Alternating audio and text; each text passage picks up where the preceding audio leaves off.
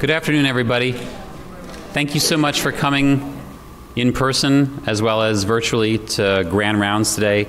I'm Dr. Daniel Dickstein, Chief of Child Psychiatry at McLean, and it is my extreme pleasure to welcome today Michael Bloch, a longtime colleague and amazing person. Why is he an amazing person? Well, hard to summarize it in just sort of a short amount of time, but Michael does many things, and he does them really well. So Michael is an associate professor in the Child Study Center at Yale. He's the director and co-founder of the Pediatric Depression Clinic at the Child Study Center at Yale. He co-directs the T32 Postdoctoral Research Fellowship in Childhood Neuropsychiatric Disorders. And he's also the Associate Program Director of the Albert Solnit Integrated Training Program at the Child Study Center. That program in particular, I think, is really amazing. That program is really training the next generation of child and adolescent psychiatry trained researchers in a way that's truly unique across the United States and really the world, and is really serving as the role model for that training, not just of child psychiatrists, but also of psychologists and other professionals. Thrilled today to have Michael just talking about one slice of his very varied research to talk about pediatric depression, evidence-based and emerging treatments, including ketamine. Michael, thank you so much for coming.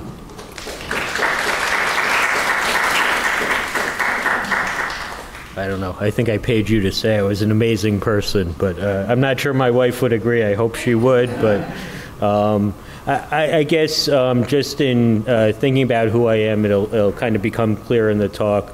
But the big thing I am is I'm a doctor who treats patients. I treat kids with a variety of psychiatric illnesses. I also help train doctors, and a lot of what I do is trying to figure out answers to important clinical questions for my patients. And really the best source of those questions are students, doctors, patients, and their families. And so I like to do a lot of the clinical work along with the clinical trials. And I'll be talking about ketamine, which actually all came about from one of our Solnit residents, now doctors, Jenny Dwyer, who really came up with a good idea. And I'll talk about why and kind of act like it's mine. But it was really just nurturing good people and trying to get out of the way.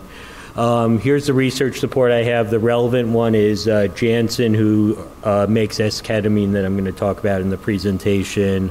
And a few of these others are more relevant to the Tourette's work that I do.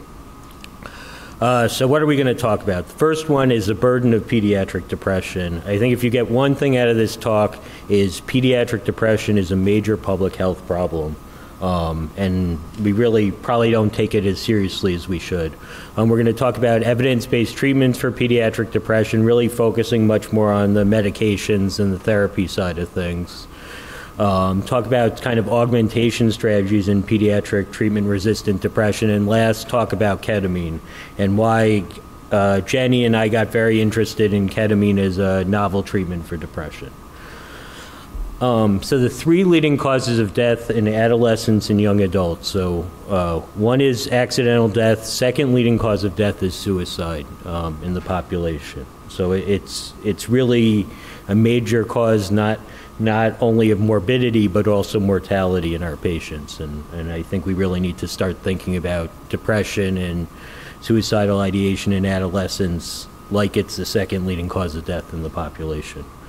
So suicide facts from the CDC, if you look at high schoolers in the United States, 17% have considered attempting suicide in the last year, 14% have had a suicide plan, 8% have attempted suicide in the last year, 3% have had a suicide attempt that required medical attention, and there are 5,500 deaths by suicide a year in adolescents. So this is Hamden High School, in Connecticut, where my kids are going to go in a few years, and that's 5 Hamden High Schools worth of kids. In being a good person, I hope I'm a good father, and hopefully that's part of that. I'm not 100% sure. I try to be. I don't always succeed. This is my wife and my 3 kids. So there's Angie, my wife, and there's Rachel, who was 8 at the time of this picture, and Sam and Paul, who were 5. This was pre-COVID. You can tell because I had all my hair then. It's about 5 years ago. It's amazing how anyway. just I'll stop looking at the picture and keep going. So there's going to be, I really worry about this in my kids. So there's going to be 1 year where all 3 of my kids are going to be in high school together. In that 1 year, there's basically a 50-50 chance that one of my kids will have considered suicide in that year. About a 40% chance that one of them would have had a suicide plan. There's about a 20-25% chance that one of them would have actually attempted in that year. And there's, something like a 9% chance that one of them would need medical attention for a suicide attempt. And the other thing is, during their high school careers, the odds favor that they'll actually have a classmate who dies by suicide, or they'll know someone in their school that dies by suicide. And to me, that's just, it just sort of puts the facts in perspective. And I certainly see this a lot in the patients that I treat, and I worry about this for my kids, and it's coming up soon. Rachel's off to high school next year. The other thing that's, I think, hard about this, or maybe good about this, is that we actually have really effective treatments for depression. So this is the TAD study, basically 440 adolescents who were randomized for 12 weeks to medication alone, in this case fluoxetine, CBT, the combination of both, or placebo. And we know from the study that the combination treatment works quite well. About 71% of the sample responded at the 12 weeks of treatment. In this case, fluoxetine worked significantly better than placebo and worked faster than CBT. CBT did kind of worse in this trial than most, but we now really know we have 2 effective monotherapies. Certainly was effective for many of the outcomes in this study, and certainly overall, that we really have 2 effective treatments for pediatric depression, both the medications and the therapy, and they work quite well, especially in combination, so we can get a lot of these kids better. If you look at treatment guidelines in terms of ACAP and NICE in the UK, they differ slightly. Both recommend just psychotherapy or supportive psychotherapy for mild depression. I think this is for multiple reasons. One is psychotherapy has less side effects than medications. The other one is that a lot of kids in trials respond to placebo or get better over time. So I think there's a good chance that many of the kids who are initially coming in with mild depression, that they're going to get better. And it would be better not to have them on a medicine that they're taking for a while if they don't need it. In the U.S., for moderate to severe depression, the U.S. is psychotherapy and/or medication, fluoxetine. In the UK, it's therapy plus minus medication. So they really, in their guidelines, they suggest everyone gets psychotherapy, and I think that's slightly different. I worry in the U.S. that a lot of our access issues are dictating our guidelines and our policies, because I think there's, we'll get into more later, but when you start a kid on an antidepressant, you need to monitor them anyway, and there's really not much reason to not be giving them psychotherapy while you're monitoring them. Do SSRIs work in kids? I think there's really good data that they work well. This is a meta-analysis that Dave Brent and Bridge did a while back, and essentially says if you look at the absolute risk difference in improving various psychiatric conditions and the number needed to treat for suicidal ideation, these medicines work for depression, OCD, and anxiety, and they have a fairly favorable side effect profile. When do they work? So I think there's sort of we looked at all the randomized controlled trials of SSRIs in kids and looked in depression and looked at the time course of response.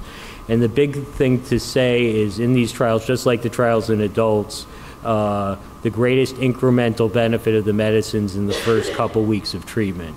That being said, it takes a while to make sure the medicines, until the medicines reach their full effect, or that you know that they're not going to work.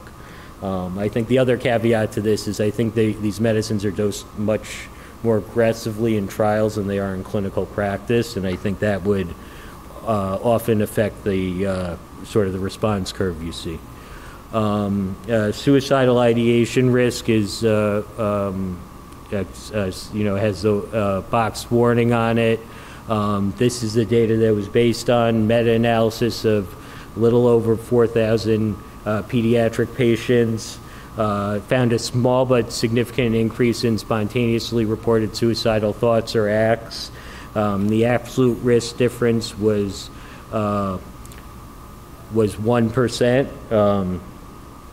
So if you treated 100 pediatric patients who were with an antidepressant medication, only one, and if you're going to take the confidence interval, 2 of them would experience short-term increases in suicidal ideation or behavior. It's important to note that there weren't any completed suicide attempts, and I think the other things to note about this is that it often gets like hidden in the background of the actual FDA meta-analysis, but they systematically assess suicidal ideation as a rating scale item of depression, and they found no signal in terms of the antidepressants actually increasing suicidal ideation when it was assessed in all the patients. So I think it came out small on one outcome measure and not on another. And just to say, this was the other table looking at the particular agents, and just to keep in mind that it seemed, if anything, it was lesser in the longer acting antidepressants and greater in the shorter acting antidepressants in terms of a signal, but it's not like this was a specific SSRI mediated effect. And then I talked about the absolute, I talked about the response and the absolute response numbers before. These are the risk difference in terms of the medication, and that these medicines are very likely to improve depression and very unlikely to make suicidal ideation worse. And another way of looking at this, so if you're looking at this, I think I blew the first slide before, so I will re-explain it and make sure so the absolute risk difference is in the left column for response in depression. The number needed to treat is on the right for depression, and then on the right on this side, the absolute risk difference in terms of risk of suicidal ideation is on the left, and on the right is the number needed to harm in terms of worsening suicidal ideation. Another way of looking at this, so this is a Cates plot. It's one of these evidence-based medicine tools. This is 1,000 kids who theoretically have depression that are treated with an antidepressant. The green represents those are going to get better whether you put them on the antidepressant or placebo over the short-term trial in terms of a response. The yellow are the ones that are going to specifically get better because of the antidepressant medicine. The gray are patients who kids who report increased suicidal ideation that would have happened whether they're on the medication or placebo, and then the red ones are the ones that might have increased suicidal ideation that might be due to the medicine. And the big thing is the yellow is much more than the red. And just looking at it for anxiety, figures mean the same thing, and OCD, it's clear that the benefit is greater and the risks are less in the comorbid conditions. That being said, the antidepressants are still by far and the SSRIs are still by far the best medication we have in terms of treating kids. So how do I discuss the black box warning with families? First thing I say is that it's the best medicine we have, that there's really good evidence that it works for depression, OCD, anxiety. I talk about that there's some evidence of a signal in terms of short-term increase in reported suicidal ideation in the trial, so they put a warning on the medicine. That being said, it's really unclear. I think the first thing, whether that was the right outcome to look at, whether they should have just looked at the systematic measures of suicidal ideation, which didn't find a difference. Then the other thing is, I'm not sure how good of a proxy self-reported suicidality is for attempted and completed suicide, which is what I think we really care about. And I guess as a clinician treating kids with depression and severe depression, I kind of assume that they all have suicidal ideation, and it's a matter of degree and also how much they're willing to disclose it. And I think you look at the samples and it's 70%, plus in the patients I'm treating. So what about the other 30%? I guess it's theoretically possible they don't have any, but and I guess and then just to be said, there's evidence from epidemiologic studies suggesting that these medicines may be, because they're treating depression, that they may be protective against overall suicide risk. So then they ask why the warning is there, and I say because the FDA put it there. I personally don't agree with it, but what the warning does say when you look at it is that not that you shouldn't try these medicines, but that you should watch the kids closely when you're initiating an antidepressant. I think that's something we would all agree with. I just think in practice putting the warning on the medicine has different effects than that. But I think the big thing is the FDA says that when we start this medicine, we should watch your child closely, because when they're starting at a medication, they're at increased risk of suicidal ideation or suicide outcomes, and so we're going to keep track of that. But there are a lot of problems with the available treatments we have. So whether you look at behavioral therapy or medications for depression, they take a long time to work. The second thing is you can be an optimistic person. I tend not to be. You can say, well, in TAD, 71% of the patients responded to combination treatment. Well, it also means that 29% of them didn't. And that means that you're going to have, a third or slightly less than a third of patients under the best case circumstances that are not responding to the initial treatment. I think another big problem we have, especially in pediatric depression, is that the medicines really work that are currently available on the same mechanism. We'll talk about some other stuff later, but we have a lot of different medicines that basically work on serotonin that have been proven to work in kids. Well, not that many of them have been proven to work in kids, but they're more similar than they are different.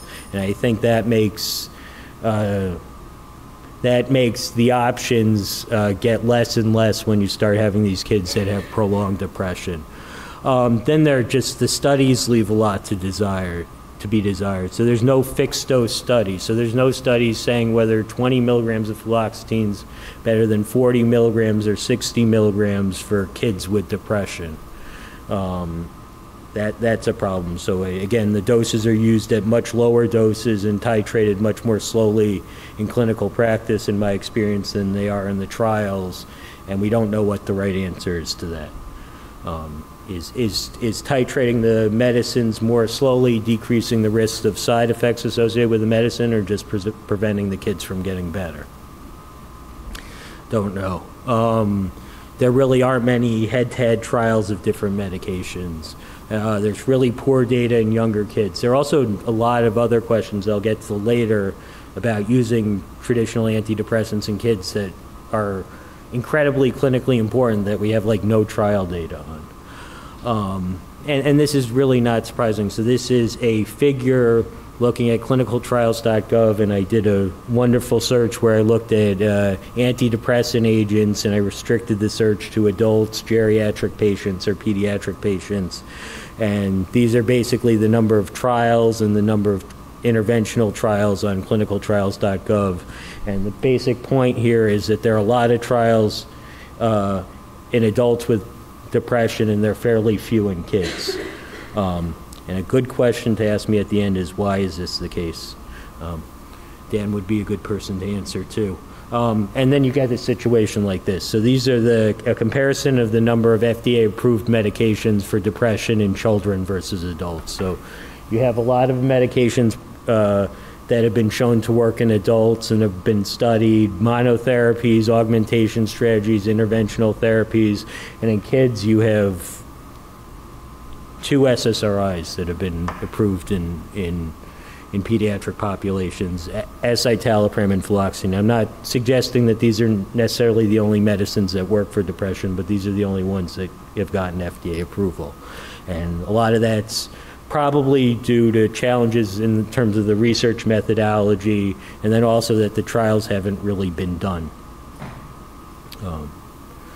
So now we're going to talk about treatment-resistant and treatment-refractory depression.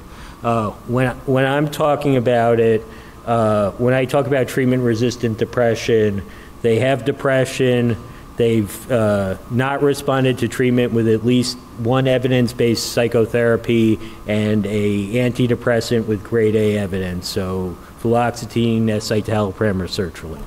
That's treatment-resistant depression. Treatment-refractory depression is the same, except I would have them fail two antidepressant medications. At least one of them would be one of the 3 I mentioned before.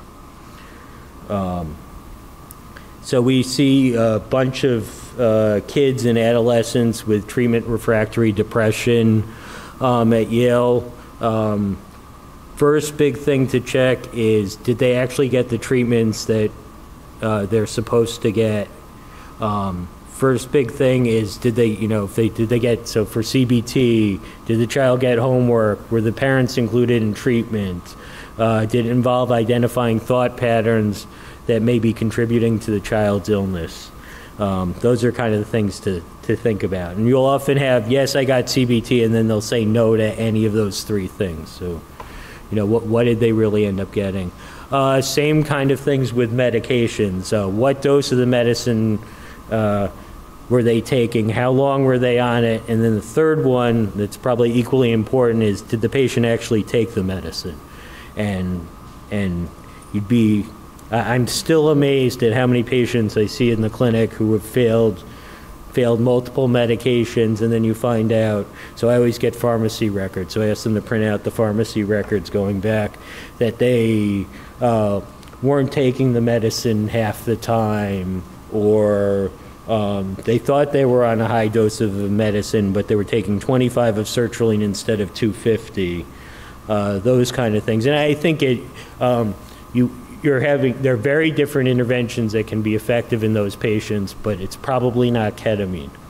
It would be figuring out how can you pill boxes, how can they access treatment, what are the barriers to taking the pills, are there reasons the child doesn't want to take the medicine, or that they don't want to give the kid the medicine. It's a very different conversation than ketamine.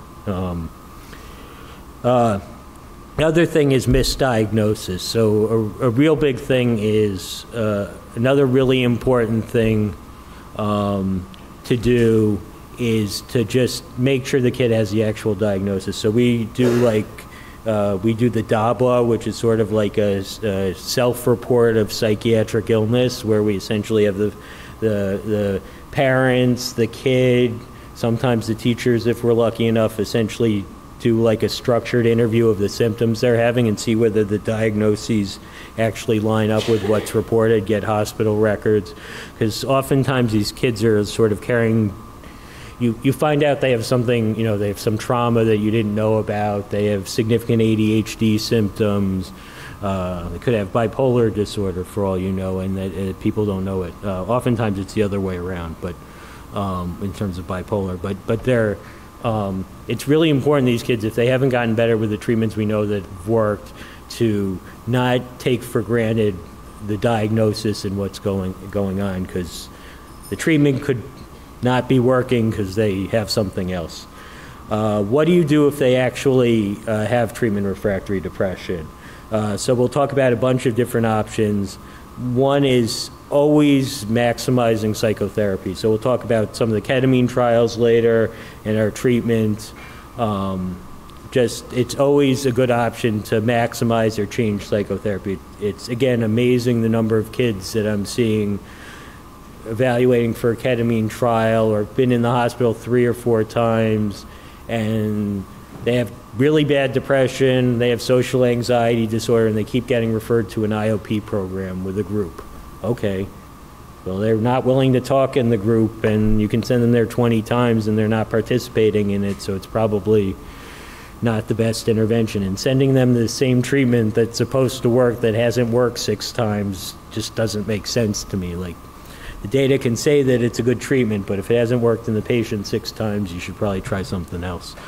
What are the options? So we'll talk about medication switches, pharmacological augmentation, and then interventional strategies. So there's really only one, I don't know if whether you count ours as a real trial, I certainly don't, in terms of looking at treatments and treatment refractory depression in kids in terms of medications. The Tordia study essentially suggested that switching to a different SSRIs is better than switching to an SNRI, not because either one works better, but because the SSRIs have less side effects than the SSRIs. And then again, there are a lot of medications in adults that really have not shown efficacy in trials of kids, and these are just some of them. And it's unclear how much of that is the challenges of doing trials in pediatric populations, and especially with pediatric depression, versus whether these medicines don't work. So Tordia, just in a little more detail, this is why I was sort of hammering on the psychotherapy as an important thing to consider at any point.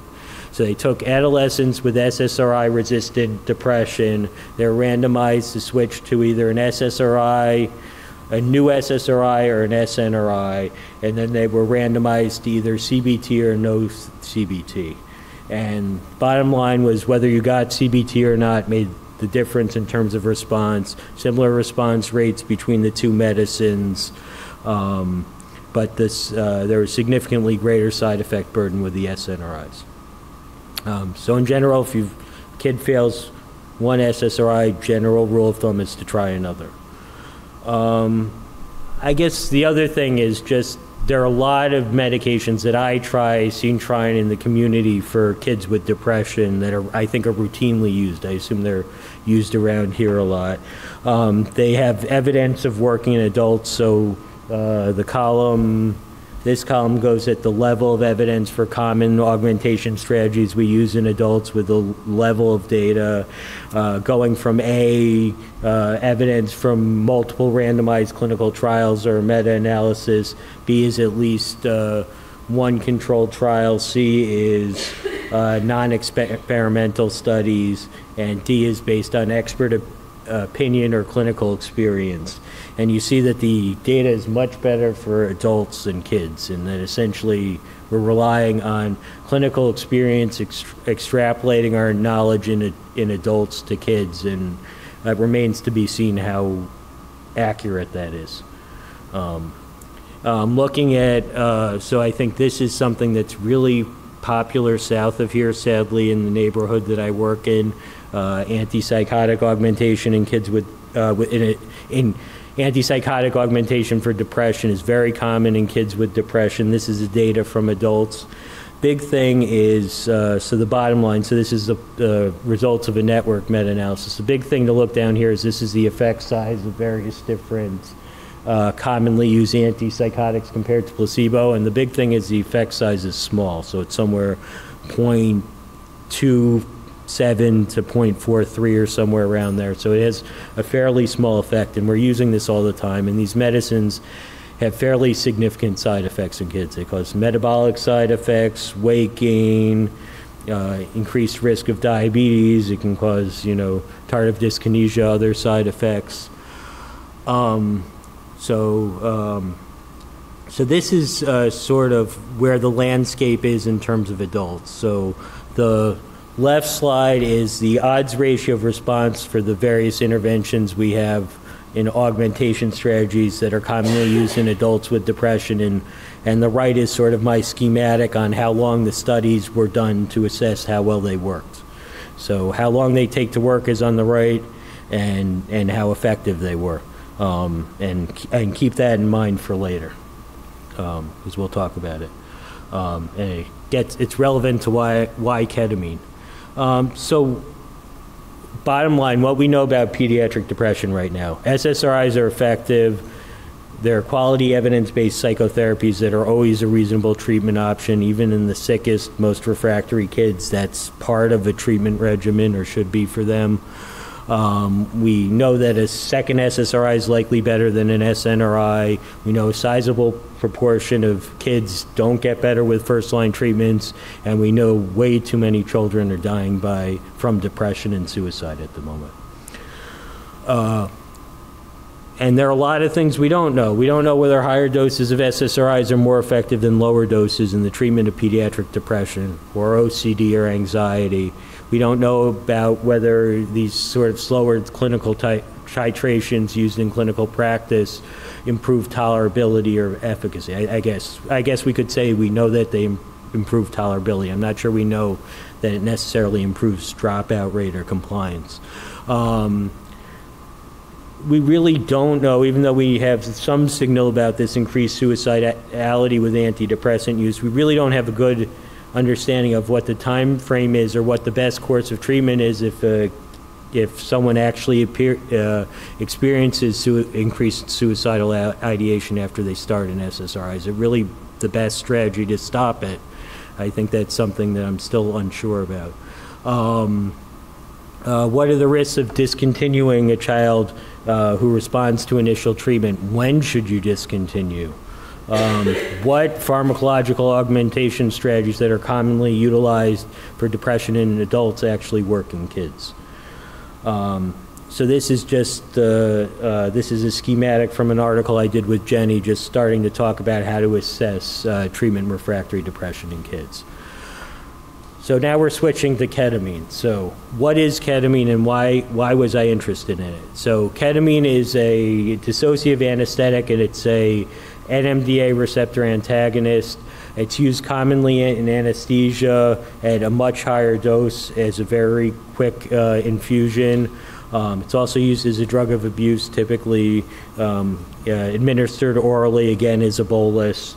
In psychiatry and studies of depression, we're using a much lower dose over a longer period for the infusion, so 0.5 milligrams per kilogram over 40 minutes as opposed to 1 to 5 milligrams per kilogram over 1 minute if you're going to use it as an anesthetic.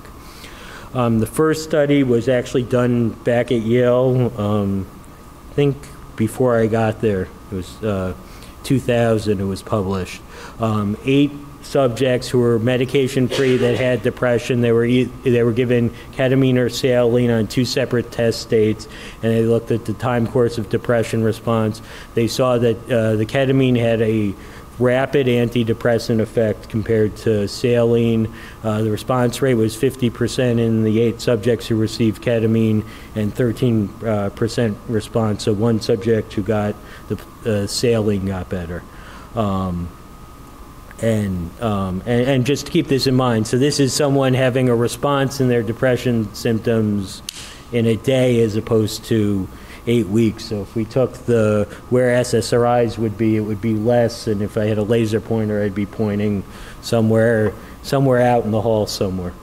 And just to note that this time course is very different than the dissociative effects that typically peak somewhere towards the end of the infusion and last about an hour after you start the infusion, and dissipate by 2 hours after you start the infusion. This has been replicated multiple times. This is the results of a meta-analysis in AJP that showed that the odds ratio of response at 1 day after ketamine treatment compared to controls in terms of response in terms of depression, the odds ratio was about 10. If you look a week out, it's around 5, slightly less. We did another study with individual patient data that I did with Sam Wilkinson. We essentially took all the single-dose ketamine trials for depressive conditions, looked at the specific suicide item, took the subjects enrolled in the trial who had suicidal ideation at the beginning of the study, looked at the overall course of the symptoms of suicidal ideation that's on the left, and then the likelihood that they would be free of suicidal ideation on the right. And the bottom line, you saw that it had a fairly dramatic effect on suicidal ideation similar effect sizes around 0.7 to 0.9, and the number needed to treat was anywhere from 3 to 5, depending, to be free of suicidal ideation between day 1 and 7, depending on when you're looking. We also found that if you controlled for all the other symptoms of depression, there was an independent effect on suicidal ideation. So this is what, getting back, this is what Jenny Dwyer saw when she was working on the inpatient unit as a resident and knew that I was a child psychiatrist and said, why don't we do it in kids? So again, the left is the odds ratio of response in trials, and the right is the time course to the treatment effect. So basically, in adults, the ketamine works better, has a much larger odds ratio, and it works faster than the other treatments we have. Suicide and depression is a big problem in adolescents. Why aren't we doing it? That was a question she asked, and I didn't have a good answer, so we did this study. That's kind of how it started. And it was, and she was as a resident, she was seeing the data in actual people. So you'd see adults who had treatment refractory depression, who were hospitalized for it, who were getting the ketamine, and you could see across the room without even talking to them that they were better the next day. That's how dramatic the effects you saw some of the time were. So it was like, we've got to try this. So the first question we asked is a single dose of ketamine safe and effective for the treatment-resistant depression? This paper came out in the AJP. We looked at adolescents. We looked at adolescents with major depression. They had to have fairly severe depression. They had to at least meet the criteria of treatment resistance, failing one prior antidepressant trial and psychotherapy. They had to be on stable medications. Because placebo response rates are high in trial, we really spent time trying to figure out how to sort of get the best control possible and improve the blinding. We used midazolam as an active control, which is a benzodiazepine that mimics some of the effects of ketamine, albeit not super well, but I don't know of anything better. Additionally, to protect the blinds, we handled this like a psychotherapy study.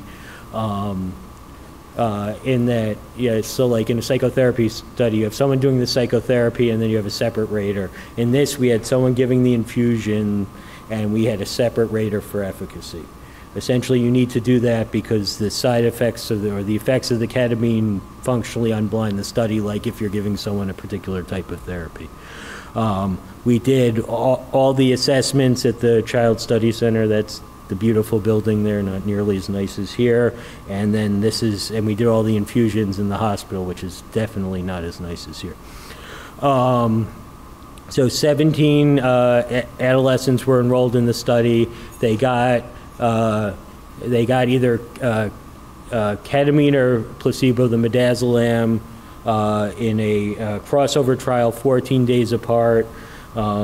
We did a bunch of rating CADs to assess the side effects and monitor their vital signs during the infusions that lasted 3 hours. And then we had a separate set of raters do a bunch of ratings essentially to look at how they were doing at various points of time to understand the time course. So looking at these 17 subjects, very similar to what I think I see in clinic now, predominantly female, quite severe depression. I think the big thing to say about this group of patients is that they had been struggling with depression for an incredibly long amount of time. So the average duration of the current depressive episode was 21 months in the sample. They had tried, on average, a little over 3 antidepressants, so they were quite chronic. So looking at the primary outcome, MADRS ratings, day 1 after infusion, we saw a significant benefit of the ketamine compared to the midazolam treatment. This was an improvement of 9 points on the MADRS scale. Effect size is about 0.75, which is, again, a pretty large effect size, pretty similar to what you see in the midazolam-controlled studies of adults. I think somewhat surprisingly compared to the other studies, we saw that the improvement in depression lasted longer than we expected. So you could actually see a difference between the two groups even 14 days out. If you look at the proportion of responders, and this we chose the response criteria, 50% improvement in MADRS anywhere in the first 3 days following the treatment, because we didn't know at that time whether the time course would be similar. 13 of the 17 subjects responded to ketamine, 6 responded to placebo, 8 of the subjects responded to ketamine only, 1 of the subjects responded only to midazolam, and that was a statistically significant difference. So that's what the effect size meant. We've actually started examining predictors of response, and so we have the response to ketamine on the left and midazolam on the right. If you looked at what was the predictors of the midazolam or the placebo response, essentially you were more likely to respond to the midazolam if you had less severe depression on the CDRS at the beginning of treatment. In terms of being more likely to respond to ketamine, it was essentially you had less chronic depression, you tried fewer treatments. Also, if you were on an SSRI and not on an SNRI or another antidepressant, I would put the caveat on that, as we already talked about earlier, how there's sort of a step care and you're not going to get to the SNRIs till you're more refractory, so it's probably not related to the particular agents, but a vestige of how many agents they've tried. If you looked at the moderators of treatment, so what got you better, more better on ketamine as opposed to midazolam, same kind of things came out. So this is day 1 and day 7. Essentially, you were more likely to get better on ketamine, more past treatments, or less past treatments, less previous antidepressant therapies, less augmentation strategies. So it's potentially suggesting that the sooner you get these kids, potentially the better. That I think the difference is that probably earlier in the course it's easier to get them better, is sort of the way I thought about it. That being said, who knows how well that extrapolates to repeated treatments in a larger sample. Next, dissociative effects, extremely similar to adults. You saw a lot of dissociative symptoms with ketamine that peaked 1 hour after the treatment and were gone by 2 hours after, and you saw almost none in the midazolam group. In terms of what these symptoms typically are, feeling like you're in a dream with ketamine, feeling like things are moving in slow motion, sort of these perceptual disturbances, feeling like parts of your body are changed. You often get this sort of spaced out feeling on either treatment. Another thing we looked at was, were the dissociative symptoms predictive of whether you responded or not? We saw no difference in the ratings of dissociative symptoms at an hour between the responders and the non-responders to ketamine. So you were no more likely to get better if you had more dissociative symptoms. In terms of effects on blood pressure and heart rate, yes, you could definitely see a effect of ketamine on heart rate and blood pressure. Ketamine increased heart rate and blood pressure. Midazolam slightly decreases it. That being said, probably the magnitude of this effect in the adolescents we've seen is much less than what I've seen in adults that I've treated. So only 4 of the patients ever had a blood pressure reading that met criteria for stage 2 hypertension at any point during the study, so greater than 140/90. None persisted after the end of the infusion. None exceeded 150/95. So now looking at metabolites. So if we're looking at predictors of metabolites, the one finding we had was that hydroxynorketamine levels at 120 minutes was predictive of response. So if you had higher levels of hydroxynorketamine at 120 minutes, you were less likely to get better in terms of your depression symptoms on ketamine. And For those of you who are not readily familiar with the metabolic pathway of ketamine, ketamine gets metabolized either hydroxynorketamine or dehydroxynorketamine. And ketamine and norketamine are active metabolites. These other ones are not. And this is a figure comparing ketamine, norketamine, and hydroxynorketamine with the adolescents in orange and a adult reference sample from Carlos Starati in blue. So it seems like if anything, the adolescents we're treating are metabolizing the ketamine faster to hydroxynorketamine, and that if anything, having higher rates meant you responded less to the treatment. So it's suggesting that figuring out what the exact right dose in adolescents may be slightly different than adults. Or understanding this metabolism may be useful in improving efficacy of the intervention. That being conclusions, ketamine demonstrated a rapid antidepressant effect in single-dose crossover trials. Side effects were short-lived and well-tolerated. That being said, there are a huge amount of things we don't know, and I don't think it would be a good idea to run out and give ketamine to all your patients at the moment, and we'll talk about some of the reasons. The big one is we haven't done any repeated dose studies to show that ketamine prolongs the antidepressant effects. So like I've only shown that it works over a couple weeks in a small sample. Like if we give the doses repeatedly like we do in adults, can we sustain the effect? Will ketamine have anti-suicidal effects like have been seen in adults? What's the safety of repeated doses in adolescents? We know that the safety data is pretty good in adults, but we don't have it in adolescents. Knowing what the right dose is. And then I think the other thing is thinking about PTSD or anxiety or OCD treatments in adolescents too that also have substantial morbidity. Can ketamine and ketamine-derived medications be used to decrease suicidal ideation? So this is a huge problem in adolescents. Lots of kids are hospitalized with depression and suicidal ideation. I think at any one time at Yale on the adolescent unit, at least half the kids are there for suicidal ideation. The average length of stay on the unit, like other units, is about 1 week. We talked before, the therapy and the medications really take a lot longer than that to work. So we could use things that worked faster. Then really, the point after discharge is really a high-risk time for attempted and completed suicides. And so this is really quite an urgent public health need, both in adults and in adolescents. I talked about this paper earlier. I'm not going to go into it again. You know, that there seems like there's good data on suicidal ideation with ketamine. So there's this trial that's been done by Janssen that's been presented, hasn't been reported yet.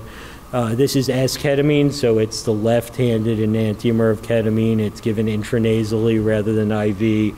145 adolescents with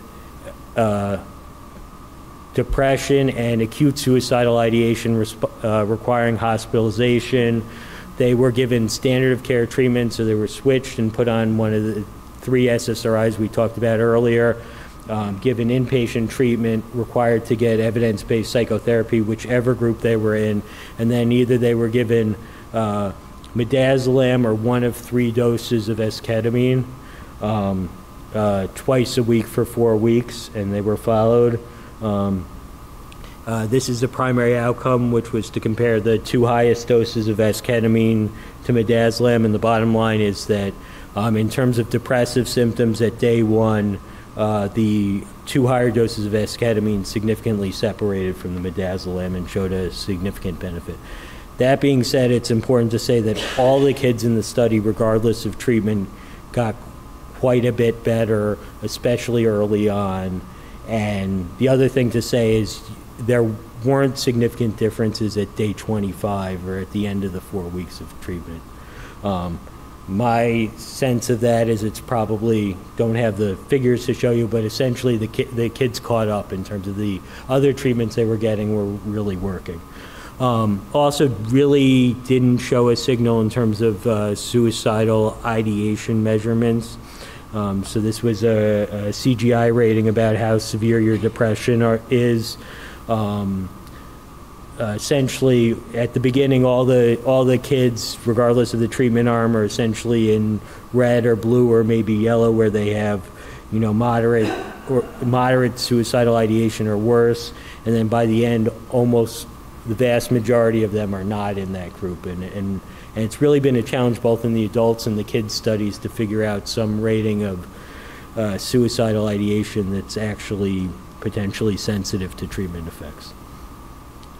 So what are we doing now? So we're doing a repeated dose study of ketamine in adolescents with treatment-resistant depression and suicidal ideation. They have to have a suicide event, ER visit, hospitalization, IOP within 120 days of starting, and have had to fail an antidepressant and psychotherapy.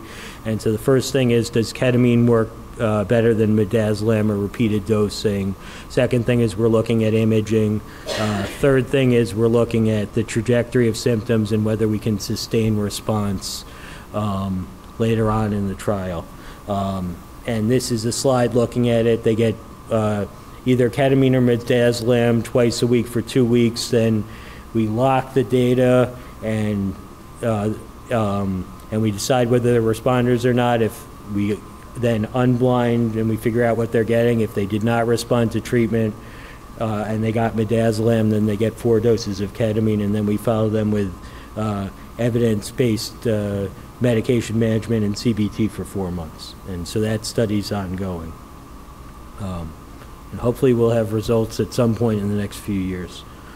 I think the big things to say, I should end because I'm right near my time point, is a thank you to Jenny and the other people in the lab and the patients. And if you want to know more about this research, these are kind of the 2 papers that really summarize it probably better than I do in terms of how we're thinking about treatment-resistant depression and evaluating it and treating it, and the initial data from ketamine. So I'm ready for questions.